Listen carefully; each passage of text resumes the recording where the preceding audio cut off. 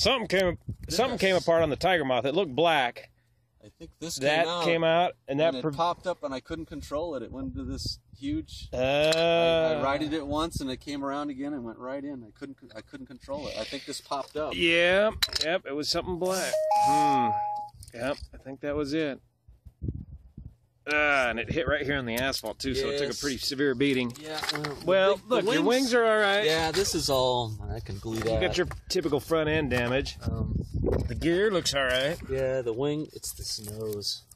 Let's see what we got here. Oh well, you know what? Ah, shit. A little hot water, some Gorilla Glue. Got to redo all your wires. Yeah, did we lose a strut? No, they just unglue. Yeah, you got a little base of the strut here that's not there. Prop. I think that's the thing that cut loose.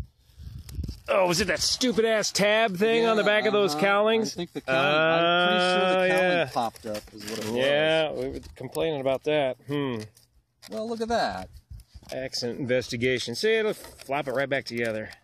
Oh, you won't even be able to see it. Okay, Yeah, we'll yeah. get the wing epoxied back on. If we didn't bend the shaft, or we don't know yet, huh? Well, that would be a neat trick if it didn't bend the shaft. Hmm. I'd be very surprised. Well, it's not as bad. I thought usually that's death. What's that, the bent shaft? No, usually when you go Crunching it this hard? to the asphalt like that. I I had did the it. power off and there was no saving it. All right, it's there. I can repair this. Yep. Rekitted, slightly rekitted. I can repair this. This is all right. And what do we got here? We got some tears on it. It cracked right there due to the impact. But that's just epoxy. I'll epoxy that. The wings. Put some toothpicks in it. More toothpicks. All right. Fuck.